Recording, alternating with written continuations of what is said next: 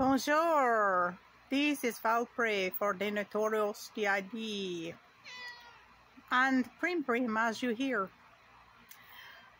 I am going to talk today about being self-conscious with D.I.D. There are so many things that can create this, even if it's not natural in your behavior pattern. Like, I'm not normally self-conscious or things like these, but if you're in a body and it's only you as like a singleton, then you don't have to think about as much as you do. Well, you got to think about a lot of things. I'm not saying that singletons don't have issues, but I am saying that when you're a D.I.D. system, there is so much more that comes into play, because when when I come to the front, I have an vaccine, and some of them do know. So then it makes me think of a lot of things, especially in regular everyday life.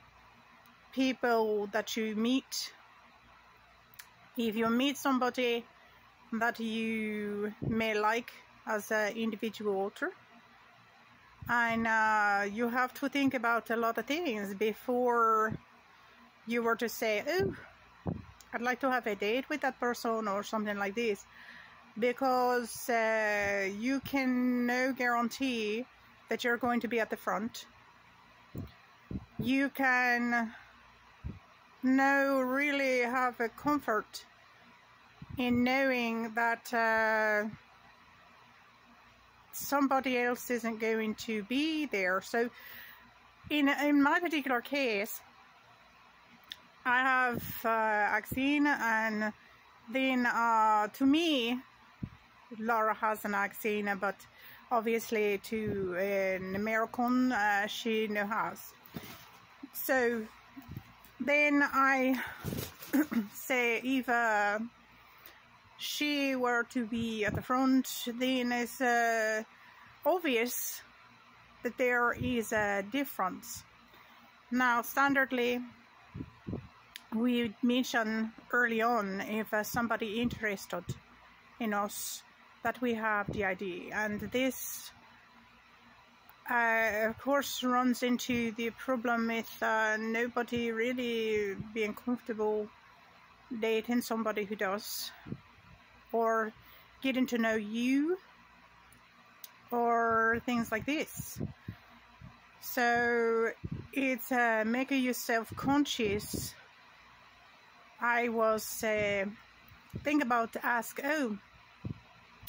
not to specifically ask somebody out, but to talk to them, and hope that maybe they would ask me out.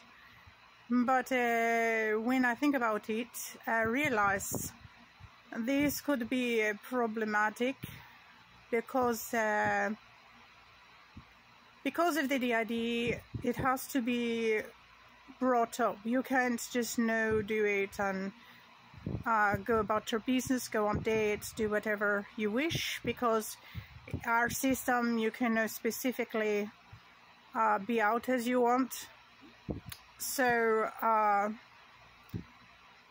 have to think about so many different things, and that's kind of why I kind of feel like I don't know that we're better off being alone, but I know that it's almost impossible to not be. Regular parties either do not understand, or they really don't want anything to do with someone that is in our situation with having dissociative identity disorder. So then you think about things you wouldn't standardly think about. Like when I was a singleton, I didn't have to think, oh, well, somebody else may be at the front, and it's going to be obvious that that's not the same person, and we have to make sure that they understand, and we have to let them know, and we're excuse me.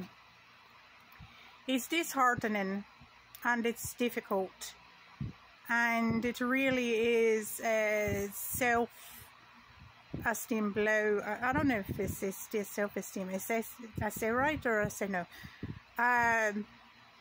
It's a difficult, because you have to think about all these things, and then dating is kind of the parties that we have dated in the past, after knowing that we had D.I.D, were no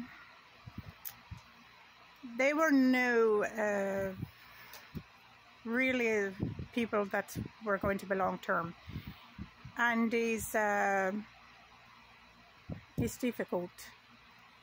Laura has some new abilities that's been somewhat suppressing others, so that's helping her, but not so much helping maybe me or the rest of us.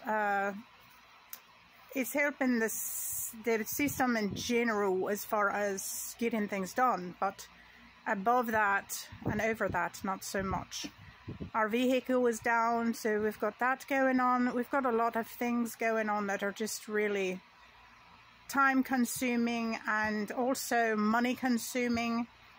So I'm trying to sort out and find a good way to make money that's, well, we're trying to so that more than one of us would be able to do it, and that can be difficult. Not everybody knows how to do the same things. Not everybody has the ability to do the same things, and it's very trying. But that's for another video. That's not about this. Sorry, I veer off. I go here and there and everywhere. But as I stated, it's very disheartening, because I can now just walk up to someone, or have someone walk up to me and say, oh, do you want to go on a date? Would you like to do, without divulging the fact that we have D.I.D.